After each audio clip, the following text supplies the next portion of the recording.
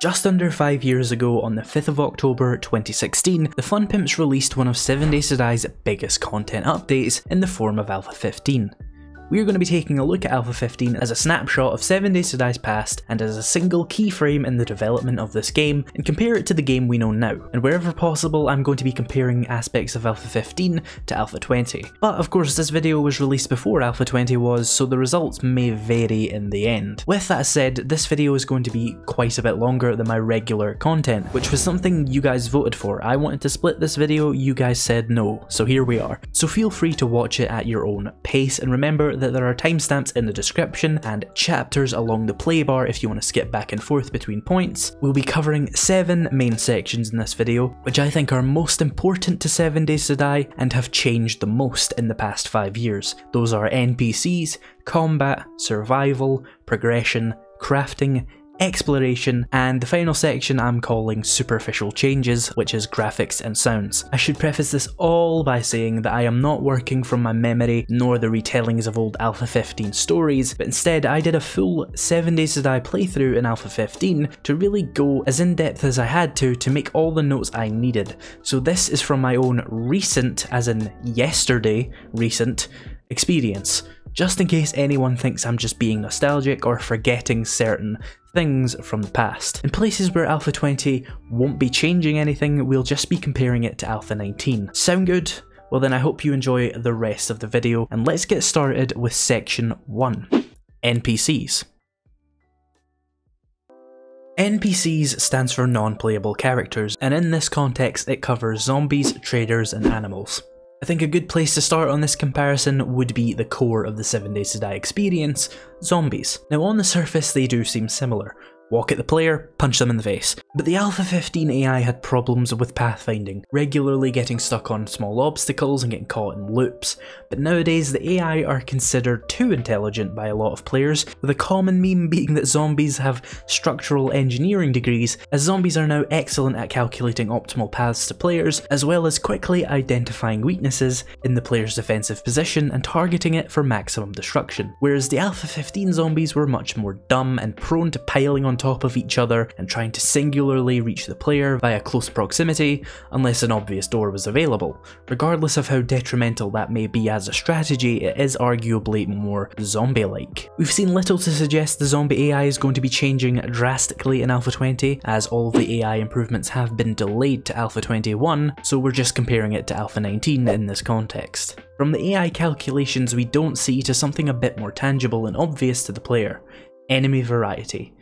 Enemy variety in Alpha 15 wasn't particularly less than in Alpha 19, with one notable exception being the demolition zombie, which was added in Alpha 18.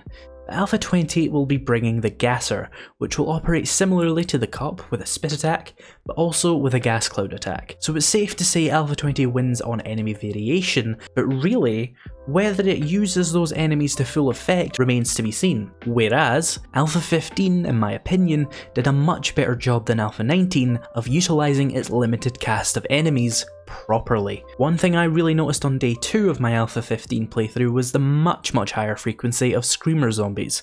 In Alpha 19, I can use an auger all night long and maybe one screamer will spawn, but in Alpha 15, it was as simple as using your campfire for too long. I actually really prefer the Alpha 15 screamer spawn rates because it meant that you would ever actually have to deal with them, usually a couple of times a day. Heat seems to be largely less of a prevalent issue in Alpha 19, meaning that having a defensible base outside of Horde Night is largely not needed. In Alpha 15, however, I was making sure my doors and windows were reinforced from fear of these screamers, but in Alpha 19 I usually forget to close the door behind me because there's no danger. Of course, I can't mention Alpha 15 zombies and not mention the massive missing mechanic in the game: sleepers.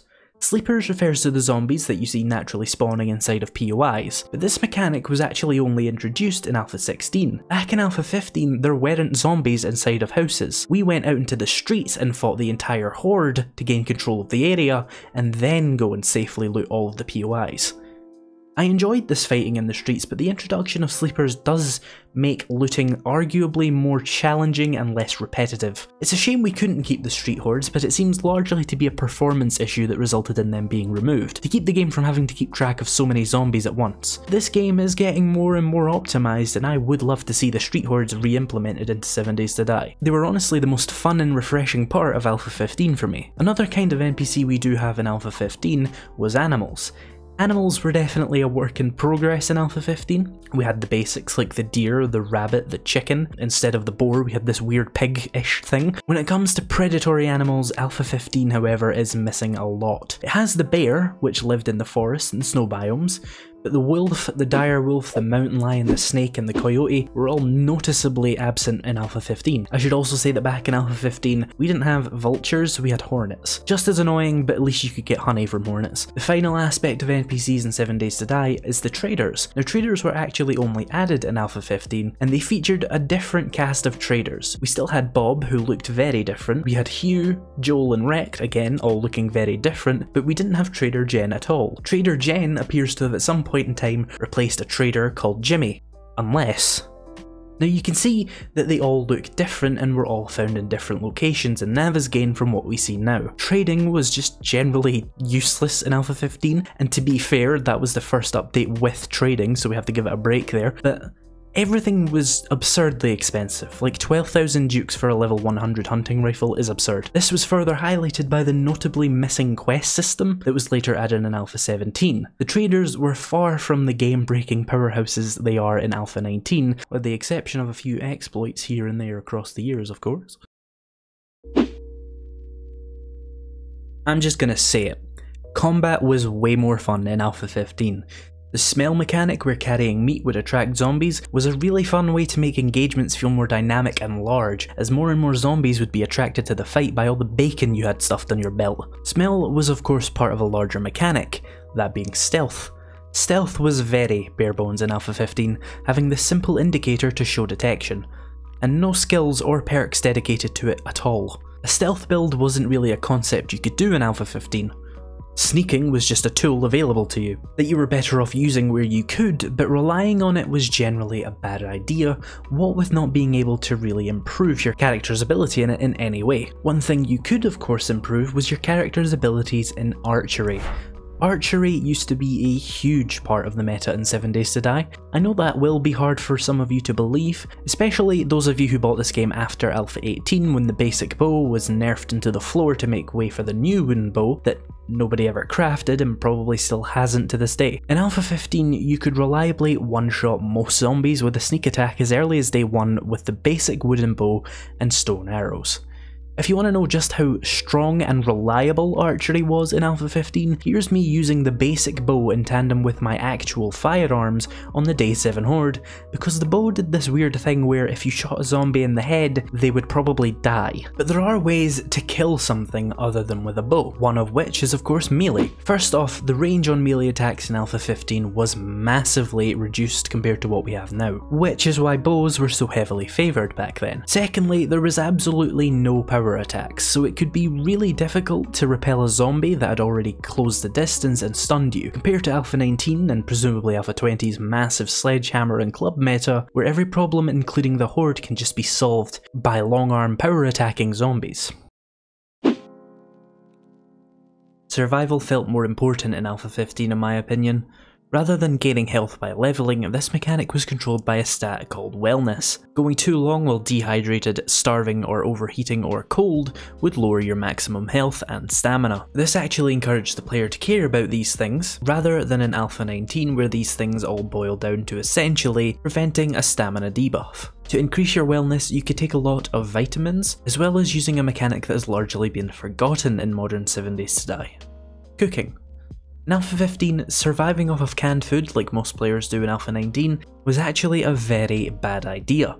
Canned food was not nutritious, and it was usually dehydrating, and it was much rarer than it is now, and it didn't increase wellness.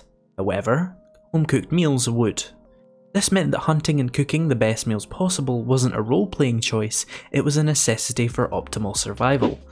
Keeping a healthy stock of foods was a huge boon to a player in Alpha 15, as it would allow you to increase your wellness and subsequently maximum health and stamina at the maximum rate, as you were limited by only being able to eat if you were actually hungry. Also, if you died in Alpha 15, you would actually lose 10 max health and stamina, so having access to high wellness foods would allow you to recover from a death faster, a death that actually mattered and affected your character. This need to keep on top of food in order to actually survive and improve your character facilitated another mechanic that has been royally nerfed into the floor since Alpha 15, farming. Farming was yet another necessity of survival in Alpha 15 that you almost needed to do to grow your character optimally, as complex dishes with lots of ingredients would increase your wellness to a greater extent, encouraging the player to learn new recipes, craft exotic foods, and maximise their health gain, to keep up with the game getting harder. And keeping your character in good health by not eating canned food or spamming certain healing items, and by maintaining a healthy temperature and drinking more refreshing drinks, was rewarded by having the best chances of surviving combat.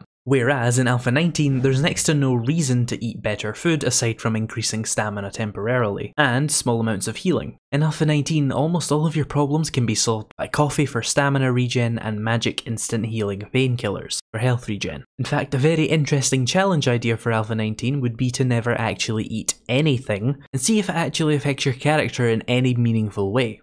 Because even if hunger could kill you, your death would be completely meaningless, as all it does is reduce your XP, and there is a limit to how much XP you can lose from this.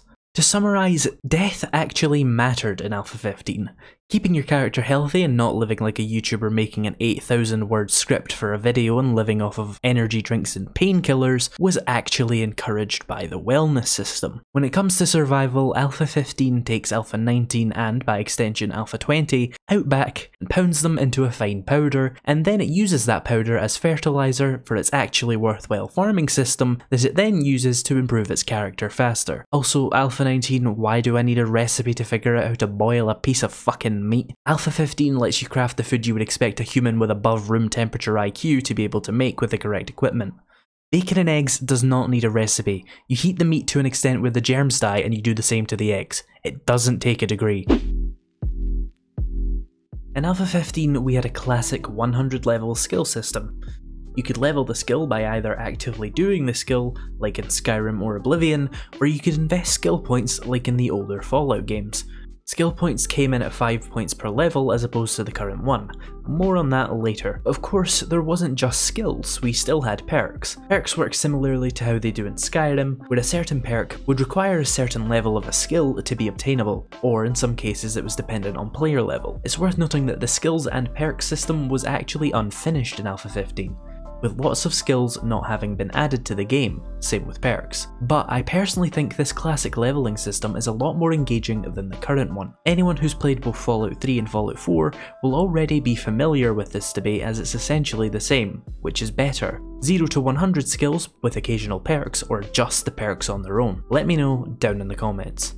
Now I should mention that there's a lot more nuance to that debate in 7 Days to Die, because in 7 Days to Die Alpha 15 we had perks and level by doing skills, but in Alpha 19 we have perks, attributes and skill books, which on the surface seems more deep, but I have one simple reason as to why I prefer the old system. You would actually play how you played. I know, that doesn't make sense. Let me run it back at you. You would have to level the skills you needed, so you would actively use them. Or from a more organic perspective, your playstyle would develop with the actions you took. If you spent all day mining, you'd be a much better miner, but that would be time taken out your day you could have spent fighting and leveling your archery. Want to be better at construction tools so you can unlock the cement mixer? Well then you better get building, because that's the fastest way to increase your construction skill aside from wasting limited skill points on leveling the skill. But even that was a decision the player could make. Generally, in Alpha 15, you were encouraged to save your skill points for perks and level your skills naturally, but you did still have the option to brute force it using skill points at the cost of needing more levels to get that perk. Fortunately, you could kill zombies to level really quickly and force out the issue if you wanted to, just like how we already do in Alpha 19. You spam the shit out of building, trading and killing zombies to level. But when you level up in Alpha 19, you just pick what you want to do, not what you've already been doing. The thing is, you could already do that in Alpha 15 by doing the power leveling and grinding levels, but you didn't have to do that. You had the option to play whatever way you wanted, and the game would slowly tailor the experience to how you were playing. The issue there being, of course, that all that really effectively changed in the leveling system from Alpha 15 to 19 was we lost that natural path. Now the game actively encourages you to do 180s on character builds with stuff like the Forgetting Elixir. I despise the Forgetting Elixir because it's basically an item that was added to say, see all those bad decisions you made for this character build? Well, you can just fix it nice and easily. In Alpha 15, if you fucked your character build by forgetting to level combat skills, you were punished by getting waffle stomped for being a shitlord. This is what most of us would call action and consequences, something Alpha 19 does not believe in. The Alpha 19 system also completely neuters replayability, I think. If you want to switch from a strength build, it's not a slow and painful experience of learning a new skill, suffering under the strain of learning new things when your character is already so advanced, encouraging you to just restart and try a new playthrough for new builds, but in Alpha 19, you just drink some oopsie juice and completely rewrite the experience, genetics and memories of your character. Is this not supposed to be a survival role-playing game? Then why is poor character building and living off of Pop-Tarts and coffee not being punished in Alpha 19? Although I can't mention Alpha 15 progression without also mentioning The Thing. If you played Alpha 15, you probably know exactly what I'm talking about. In Alpha 15, there were crafting skills, and these would determine the quality of items you crafted, with Alpha 15 having 600 item levels rather than just 6 levels. With that, we could get marginally better tools or weapons every time we crafted them. What this led to was an entire player base for several years spamming the ever-loving shit out of stone shovels, or prior to Alpha 15, stone axes, to level toolsmithing, and just constantly crafting new arrows so you could craft the best weapons. You see, if you were to craft 1000 stone arrows, you'd find yourself with a reasonably good weaponsmithing skill, and since you'd made 1000 stone arrows, and maybe had level 15 weaponsmithing, you could magically craft much higher tiers of weapons that were much harder to craft en masse, like iron sledgehammers. Or for example, crafting 1 billion stone shovels would allow you to craft level 600 steel pickaxes. This mechanic was completely and utterly abused by the player base throughout the early alphas of 7 Days to Die. And I feel like this abuse was the reason the Fun Pimps felt they needed to completely overhaul weapon crafting, more on that later, massively overhaul leveling, and completely remove crafting perks and skills entirely. If true, I hate that decision. You could have just nerfed the amounts of XP you got from crafting things, and implemented another method of increasing crafting skills naturally, but still quickly. But instead, you not only threw out the baby with the bathwater, you threw the entire fucking bath out and hurled yourself out the window after it. I'm jumping in the middle of this video to add some much needed respite from all the info, and let's be honest, a little bit of rage. And all I've really done is shake my fist at children and complain about how they have it too easy these days. But remember, I'm not operating from this on memory. This is what I experienced yesterday as of writing the script. This is what I got from a simple 10 hours of playtime in Alpha 15 while taking notes. And I most definitely don't just want to shit on Alpha 19, or especially Alpha 20 before it's even out, but these issues are shared by more than just me in the community. I love this game, but the issues are so glaring I can't ignore them. Hopefully though, this second half of the video can focus on some things that have gone right in the past 5 years. If you got this far in the video, hit that like button, and of course, if this is the kind of content you like, then hit that subscribe button. I usually make much shorter videos than this, but if this video does well, I will definitely make more like it. Anyway, let's get through the last 3 sections of this video. The first thing that needs to be mentioned about crafting is that there were no hotkeys in Alpha 15, and it was miserable. But that's mainly a quality of life feature, so I won't shit on Alpha 15 too much for it. Another aspect of crafting that was different from Alpha 19 though was the old gun crafting system. You used to have to find each part of the gun and find all usually 5 pieces of the gun and then assemble them. This allowed you to replace weapon parts with higher quality ones to improve the overall quality of the weapon. This was slightly annoying though, because you needed to know how to craft a gun to be able to assemble it, which meant that if you found a gun with ammo in it, you couldn't get the ammo ammo out and put it into a better gun, because apparently the character couldn't figure out how to unload the magazine and take the bullets out. Quirks aside though, it was a fun enough system, but it did lead to a lot of fumbling around in menus which obviously didn't have hotkeys, and led to a lot of inventories being filled with random pieces of guns, which doesn't sound too bad, but a lot of the pieces looked near identical.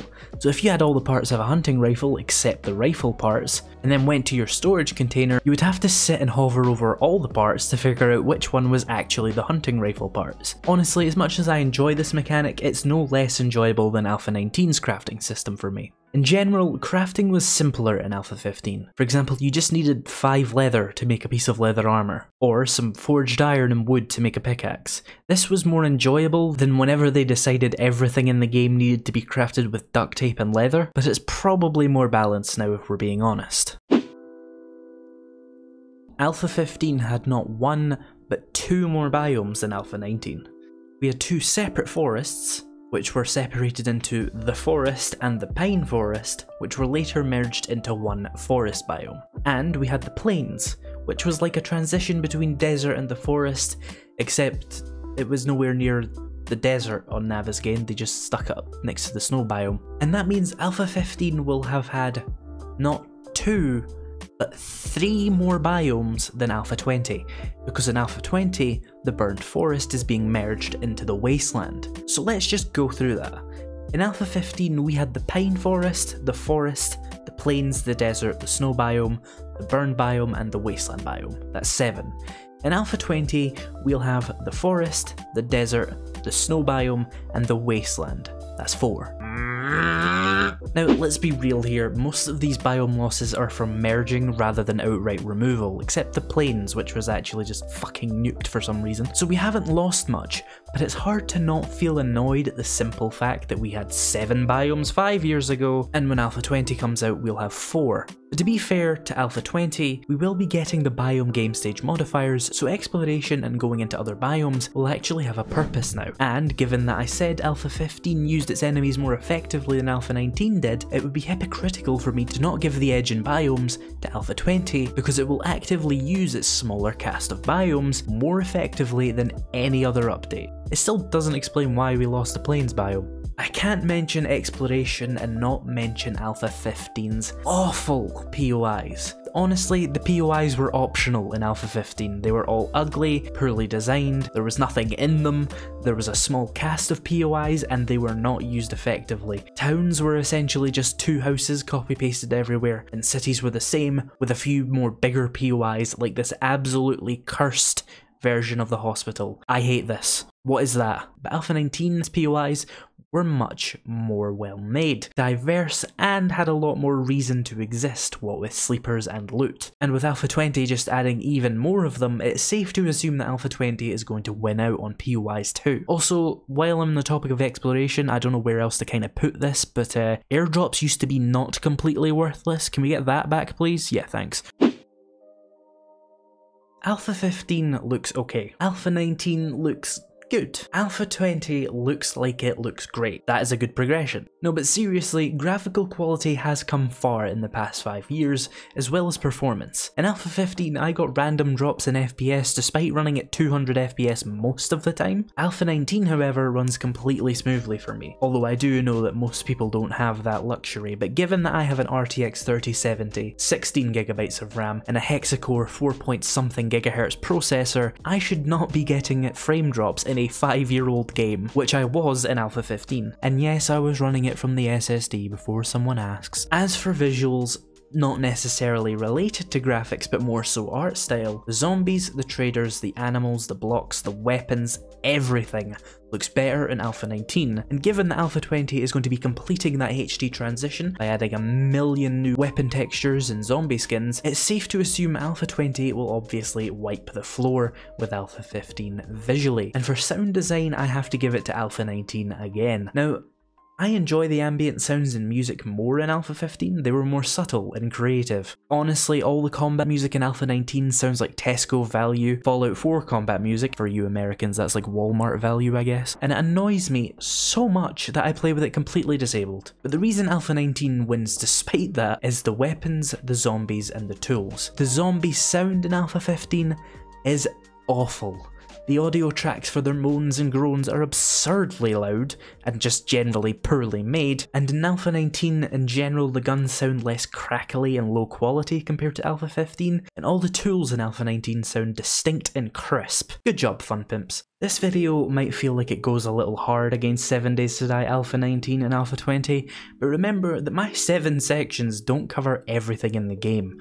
Alpha 15 was still missing a lot of weapons and content, and it was buggy as hell, and the performance was abysmal. But it's not hard to look at what the devs were trying to do and compare it to what the devs have done since then, and think that Alpha 15 with the polish and content of Alpha 19 would be a more fun game, at least for me. Alpha 19 really does feel like Fallout 4 with zombies and no story, but Alpha 15 feels like 7 Days to Die. The game seems to have swung back into its safe Fallout influences, copying a lot of what Fallout 4 did, and now in Alpha 20 we're getting pipe guns and radiation survival and a bigger focus on building, and then in Alpha 21 we're getting the dreaded armor and clothing overhaul, which feels a lot like Bethesda's other big RPG than 7 Days to Die. 7 Days to Die Alpha 19 feels like a streamlined sequel to Alpha 15 rather than a continually developed addition to it. The complete 180 in game direction from survival RPG to RPG with survival elements is pretty obvious, and in my opinion at least, damaging to the game.